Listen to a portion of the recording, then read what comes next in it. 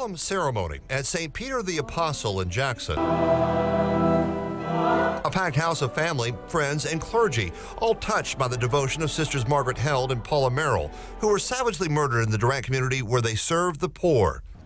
These two talented women weren't attracted to the allurements of fame or money that seem so prominent in our American culture today.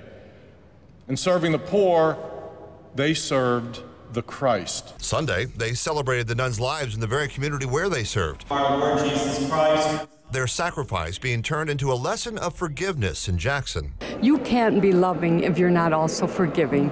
And I think already, not only for us, but for them, we know that they continue to reach out to people in love and care. Of course you feel some anger, but the reality is that that's not where you're going to stop, because you know that we're being called to something else. There is admittedly anger for the senseless crime, but clergy and family members of the victims are asking that if the suspect is convicted, not to give him the death penalty. Death, isn't a punishment. Death is freeing this man. He should, if he's convicted by your state, he should live every day for his natural-born life with his deeds on his mind. In Jackson, Scott Simmons, 16 WAPT News.